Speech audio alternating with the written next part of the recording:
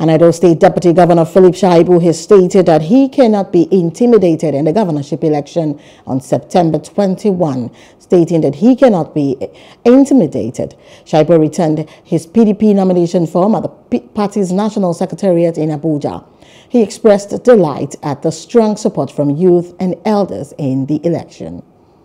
I am contesting for governor today, not because Philip Shaibu is having an inordinate ambition. No, my ambition is to save Edo State from businessmen that now want to take over the state. And we already dealt with the issue of godfatherism, but he's trying to bring his ugly head again.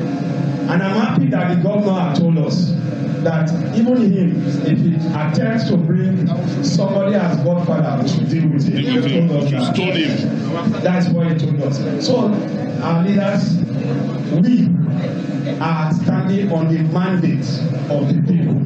My support is organic. With Philip Shaibu, PDP will retain the seat in Edo State.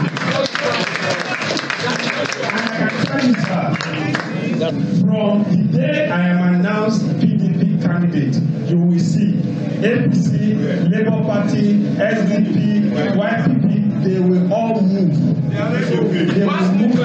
There will be mass movement of people coming into our party. Hello, hope you enjoyed the news. Please do subscribe to our YouTube channel and don't forget to hit the notification button so you get notified about fresh news updates.